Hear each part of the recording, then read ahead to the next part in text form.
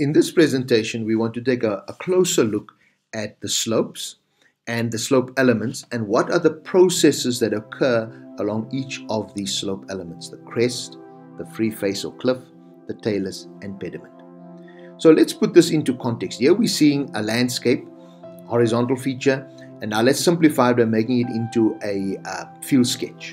And now in the field sketch, we notice what happens. From the cliff, we get materials broken down. They fall onto the tailless slope. They come to rest there, and as they move by gravity. So gravity pulls them down the slope. Some particles bump into each other, and then they move down the slope because of that, and they become smaller in size. And so what are the slope elements? The crest, the cliff, the tailless, and then in the foreground where we see the vegetation, that is the pediment slope. Now let's look at each of these slopes individually. Let's start off with the crest. The crest has got a convex shape, so it's a rounded shape.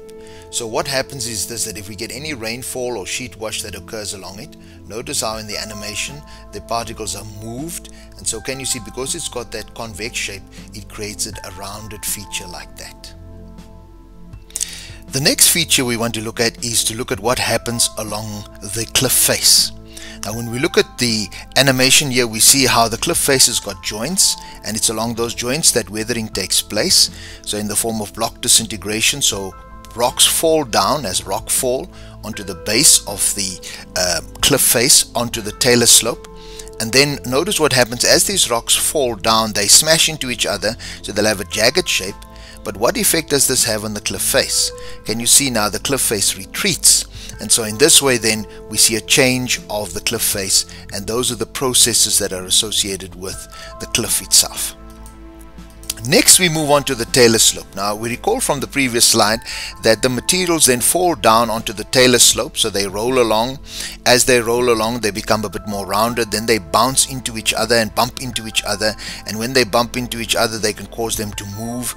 And as you see now in the animation, as they move, when they bounce into one another and bump into one another, they become smaller in size, until eventually as they roll down the slope, you'll find that right at the bottom of the tailless slope you get the finest materials. This then brings us to the final slope element, and that's the pediment. And so on the pediment you've got fine materials, so if you get rainfall or water flowing there, you're going to get sheet wash or soil erosion. As you see in the animation now, any water would move the particles along the slope, so even though the slope has got a very low angle, what happens is this, that the material is moved along by sheet wash. Or if there's water, that what can happen is this, the water then can loosen the soil from its parent rock, and so therefore you can get soil creep.